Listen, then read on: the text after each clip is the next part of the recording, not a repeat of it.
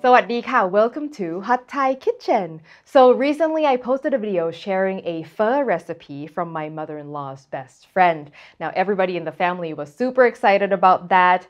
And then my mother-in-law casually mentioned, I make this dish that your husband really loves.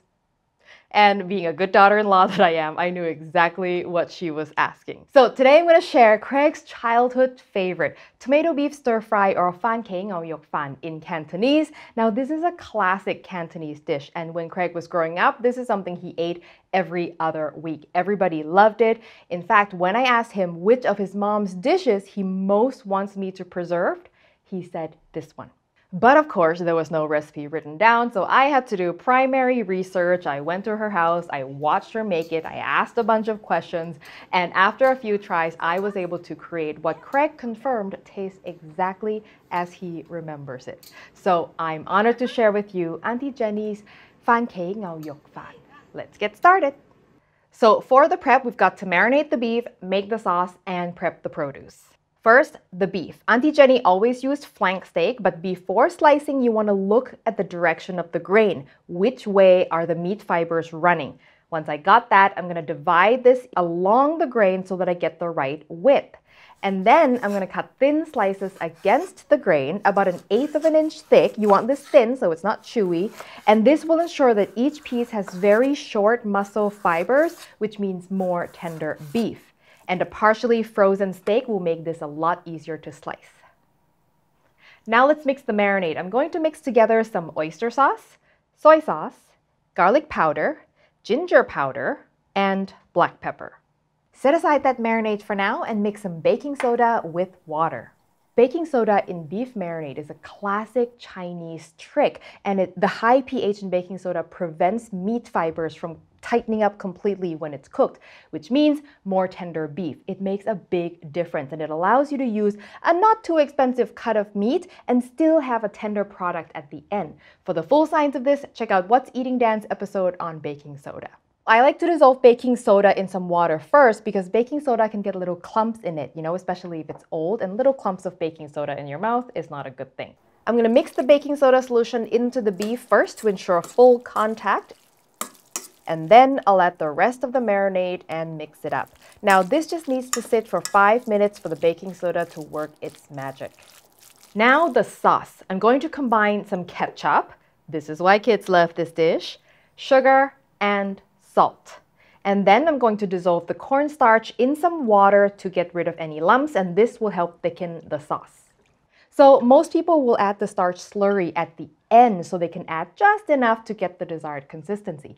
But I find that if I measure all of my ingredients, the amount of starch needed is also going to be the same every time. So to streamline the process, I'm going to add the slurry right into my sauce. This also prevents me from taking too much time at the end, sort of adjusting consistency and then risking overcooking the beef and the tomatoes, which can happen very quickly. Finally, for the produce, I'm using Roma tomatoes, and you want Roma because they are the least watery. I first cut them in half, remove the top, and cut each half into 3 wedges. You'll also need some garlic, shallots or onion, ginger, and green onions with the white and green parts separated. Before we make the stir fry, we gotta fry some eggs. Auntie Jenny always serves this dish with eggs on top. I don't know how common this is in other households, but at the Lambs, it is a must. You can cook the eggs however you like, but Craig likes them with crispy edges and runny yolks, which means a lot of oil and high heat. FYI, I like to fry the eggs first so I can do it in the same pan without having to clean it in between. If you are going to fry the eggs in a separate pan, you can do it after the stir fry if you like. Okay, heat on. Whew. Now in a hot wok, and this is just the same oil that I used when I fried the eggs, we can reuse that. Now, for better searing, you should do it in batches. But in the spirit of simple home cooking, I'm going to do what Auntie Jenny does, which is completely crowd my wok. Now, the baking soda is actually going to help our beef brown even better because that's the other thing that high pH does, improve browning. And then when it's about halfway done, you can flip the beef. Yeah, we got some nice browning going on here. And now I'm just gonna toss everything until it's about 90% cooked. Okay, that's it. I'm gonna turn the wok off and then take the beef out for now. And yes, I'm putting it back into the same bowl that the beef was in before. Don't panic. We're gonna cook everything anyway, again. In the same pan, on medium heat now, I'm gonna put in a little bit more oil. Ooh. But not too much because we already have oil in the beef. And then all the aromatics will go in.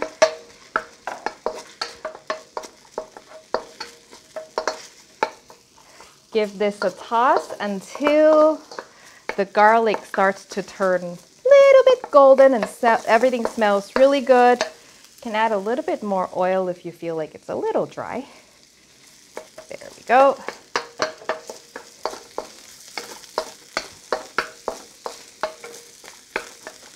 Nice. Okay, now the tomatoes go in. Okay, this is where you need to pay attention. Timing is crucial because you don't want the tomatoes to completely turn to mush. So what I'm looking for is for the tomatoes to start to look soft around the edges. So once the edges sort of lose their sharpness, that's your cue for the beef to go back in.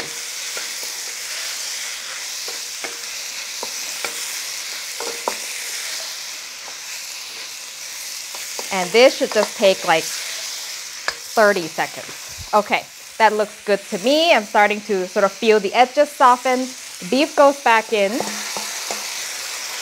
The sauce goes in. And also the white part of the green onions.